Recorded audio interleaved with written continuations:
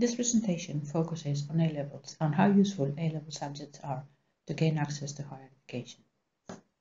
I will start with a little bit of background. Previous research shows that the student and the school characteristics, for example gender, prior attainment, social background, type of school, are important factors affecting higher education participation and the type of higher education institution attended. However, over the past few years, policymakers and the general public in England have become increasingly concerned about the extent to which different qualifications and subjects prepare young people for careers or further study. In fact, multiple studies have shown that the progression of young people differs depending on the qualifications and subjects studied, even after taking into account their background characteristics. In England, the principal measure of academic attainment for 18-year-old pre-university students is the A-level. In recent years, over 80 different subjects have been offered at A-level. The students can decide which and how many of those subjects they wish to study, depending on, for example, their career aspirations, their academic ability, the provision of their school, or the advice given to them. The students aiming for university typically study 3 or 4 subjects at A-level. Choosing A-levels, however, is not as straightforward, and there are several reasons for it. For example, some subjects might be seen as providing better grounding for university courses than others. Many higher education courses require particular subjects, and admissions staff view some A-levels more favorably than others. The main aim of this research was to provide a better understanding of how useful A-level subjects are for gaining admission to higher education. In particular, it investigated the proportion of students who hold different A-level subjects or combinations of A-level subjects when applying for a place at a higher education institution, the performance in different A-levels amongst the students applying for a place at a higher education institution, and how a student's background, in particular their gender and the type of school attended, interacts with the choice of A-level subjects to influence the type of higher education institution attended. Before presenting the results, just a little bit of information about the students included in the research. So, the study followed a cohort of 18-year-olds in English schools and colleges through the first year of their higher education studies. These students achieve at least one A-level, graded A* to E, during Key Stage 5. We use data from 2 sources: the National Pupil Database, which has information on A-level qualifications and attainment, prior attainment, that is the GCSE and other qualifications taken at Key Stage 4, and also information about the students' characteristics, such as gender, type of school attending, and deprivation. We also use data from the Higher Education Statistics Agency. The data from HESA cover all full-time first-year undergrads and was linked to the MPD. In particular, the HESA data included the subject of the higher education course and the higher education institution. The size of the A-level cohort in this research was just over 275,000. Approximately 160,000 students appear in the HESA student records. The A-level students who were not in the HESA data, that's about 40% of the A-level cohort, might not have applied to study in a higher education institution. They might not have been offered a place in a higher education institution, or they might have taken a gap year. It is also worth noting that the linkage between MPD and HESA is done by name, date of birth, and postcode, so some A-level students might have been lost in the matching process. For the analysis in this research, different combinations of A-level subjects were used. In particular, I look at the most popular combinations of A-levels, and I classified A-levels using content-based groups, in particular applied, expressive, humanities, languages, and STEM. I also used different classification of the higher education institutions. In particular, institutions were considered into groups, Russell Group, and other. Institutions were also classified as being or not in the Saturn Trust top 30 most selective universities, with some analysis focusing on Oxford and Cambridge specifically. And institutions were also classified by their ranking. For that, I used the Complete University Guide. In this research, the overall ranking and the ranking by student satisfaction, research quality, and graduation prospects were considered to group higher education institutions. Each of the measures was used to divide institutions into 3 approximately equally sized groups: low, medium, or high ranking. Together with descriptive statistics, which show the popularity of A-level subjects and combinations of A-level subjects in relation to higher education participation, multi-level logistic regressions were used to study the likelihood of students with different A-level subjects or specialisms, that's 2 or more A-levels in a subject area, to study in a specific higher education institutions once their characteristics had been accounted for. The following tables and graphs are just a very small selection of what is available in the report from this research. The report is published in the Cambridge Assessment website.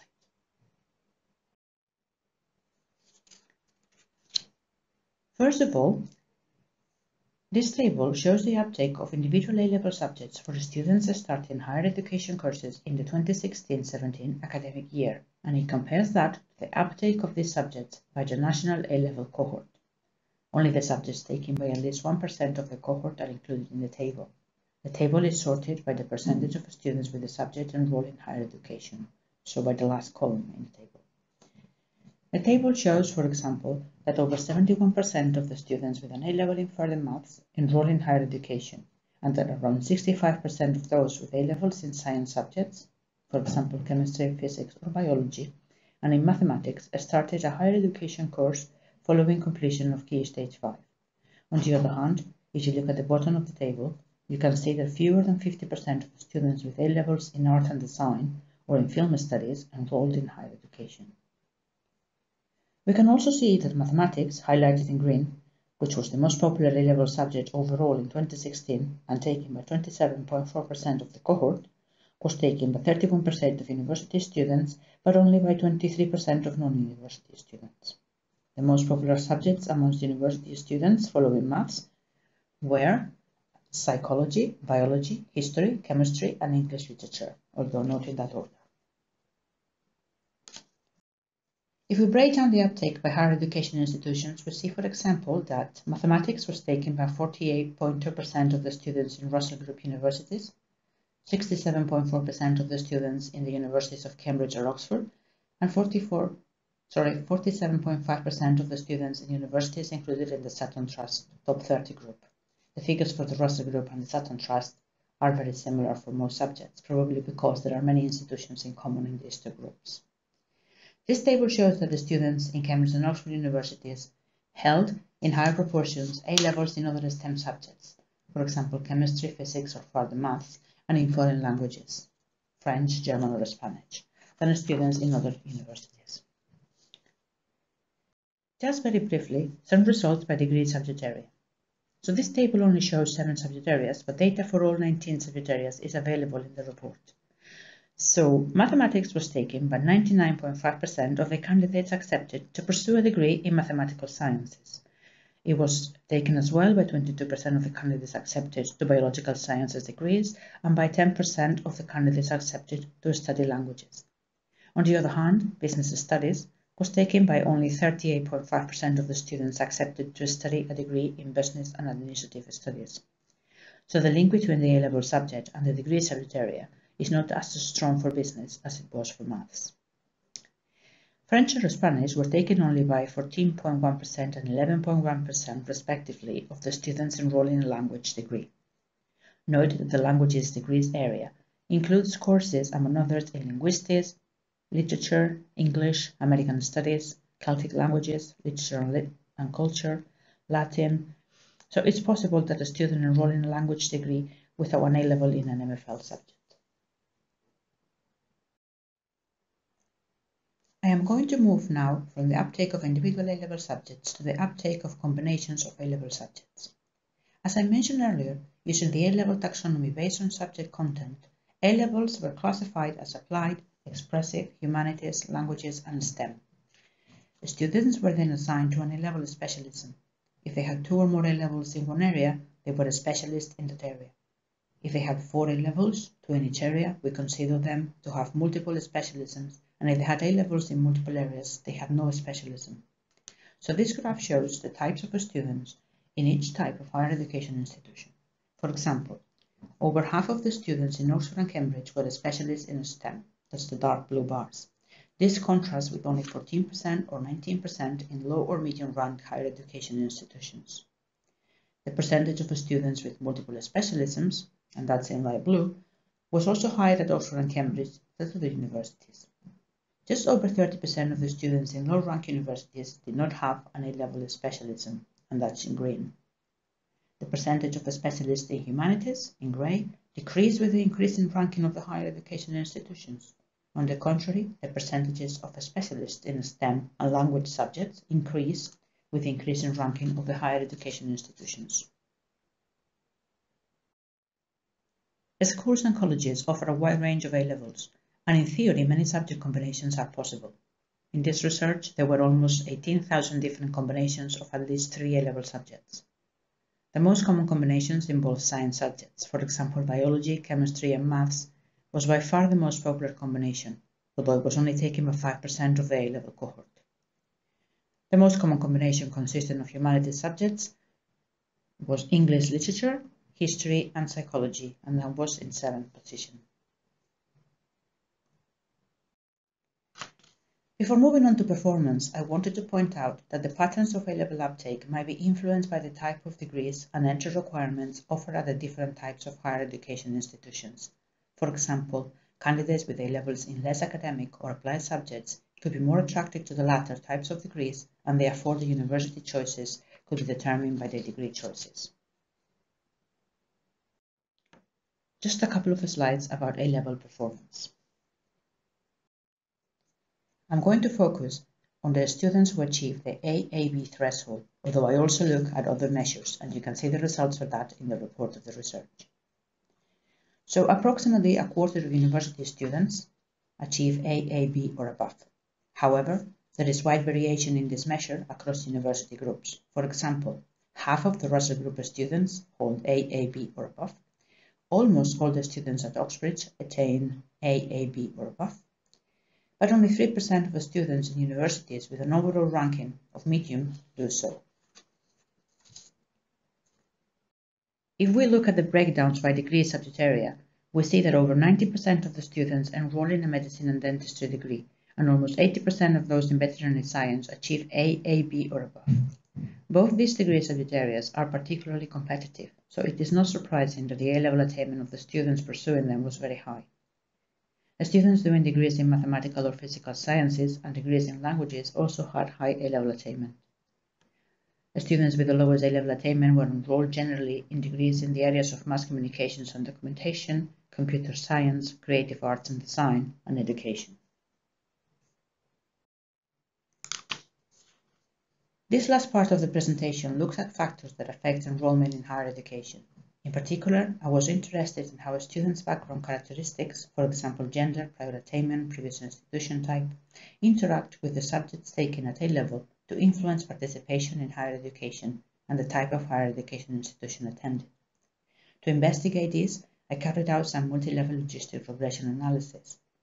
There are details of the models in the report. Today, I am just going to very briefly mention some of the findings.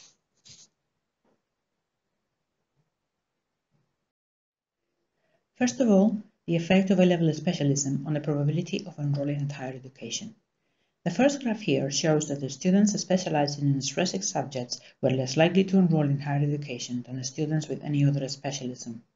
And a specialist in humanities at A-level had the highest probabilities of attending higher education, followed by STEM specialists. Also, looking at the second graph by higher education institution, students specialized on expressive subjects were less likely to attend an institution in the Russell Group than any other students, including those without any specialism.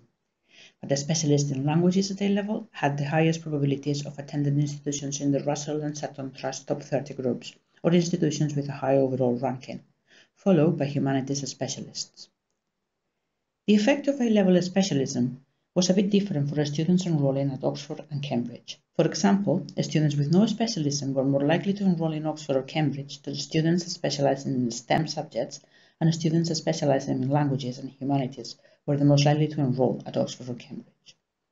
Remember that we are taking into account students' characteristics like the gender, attainment at key stage 4, attainment at A-level, the school type and deprivation when looking at the effect of the specialism.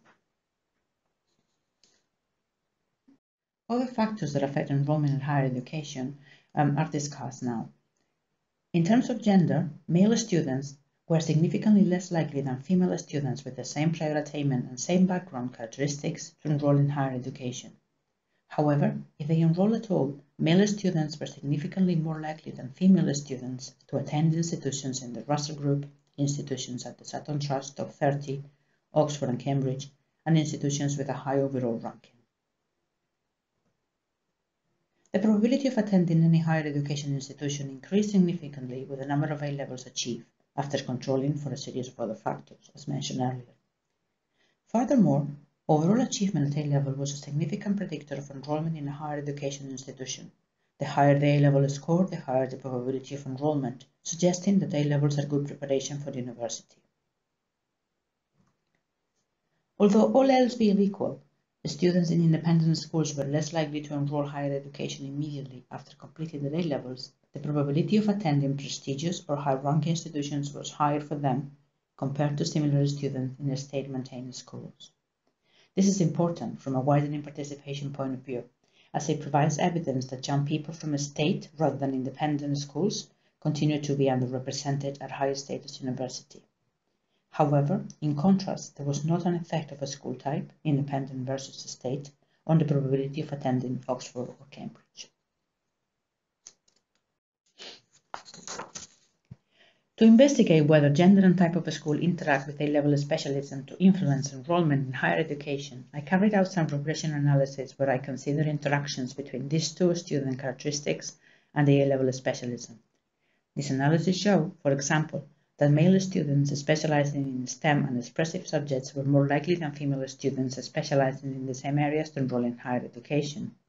On the contrary, female students were more likely to enroll in higher education than male students if they were a specialist in applied humanities or language A-level subjects. Female students were also more likely to enroll in higher education if they had multiple specialisms. These patterns were fairly similar for the likelihood of enrolling in different types of higher education institutions. Regarding type of school, STEM specialists, for example, were more likely to attend Russell Group or Sutton Trust Top 30 institutions if they took their A-levels in an independent school than if they did so in a state school. However, for these students, the probability of attending Oxford or Cambridge did not vary by the type of school they attended. There is a lot more detail about these interactions in the report.